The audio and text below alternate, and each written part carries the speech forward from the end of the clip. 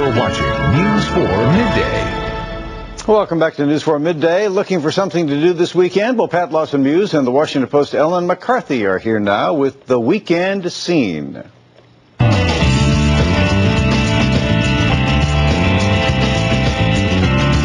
Time to look ahead to the weekend scene with Ellen McCarthy of the Washington Post's weekend section. How are you? I'm well. How are you? I'm great and anxious to get to the weekend. Yeah, me too.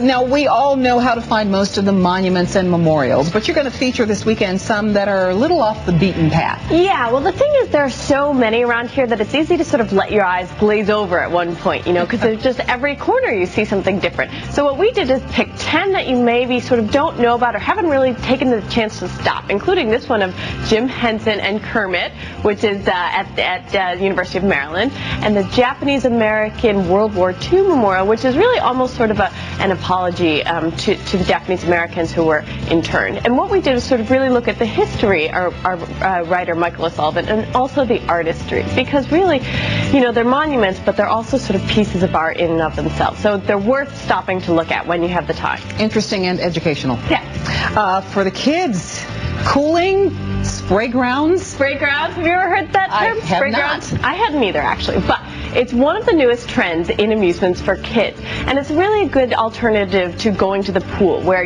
maybe the kids want to get in the water and you as a parent are nervous. What these are sort of jet streams and waterfalls and raining trees, where kids can sort of splash around, not have nervous parents, cool down, run around, get their energy out, and sort of, as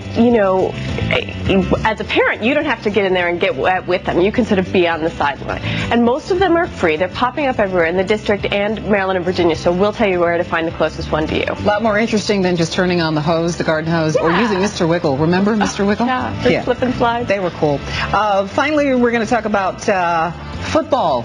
Because it's the weekend and the season is approaching. It's that time, right? Yeah. Fan Appreciation Day at Redskins Park. So this is the time where you can go, sort of watch a scrimmage, of course. You can listen to Coach Zorn, who will be there and will be addressing the fans. Also get a lot of autographs signed if you're a fan. You can go and sort of get your picture taken with some of the old Super Bowl trophies, but also just sort of hang out, get to know the team, hear the band, wear your colors. The cheerleaders will be there, of course. So it's really just a big pep rally to sort of get ready for the season, which is coming up. Yeah, there were a lot of folks there last week. Yeah. So it should be a good crowd. All right, Ellen McCarthy. Thanks. Thank you. And you can find many of these stories and many more events going on this weekend on the web. Simply go to the DC Scene page on NBC4.com, or you can visit WashingtonPost.com/weekend. Dozens of Japanese Americans gathered on Capitol Hill to reflect on a darker period of American history. Sunday's memorial marked the 20th anniversary of the Civil Liberties Act of 1988. That was the year the federal government apologized for the forced internment of more than 120,000 Japanese Americans.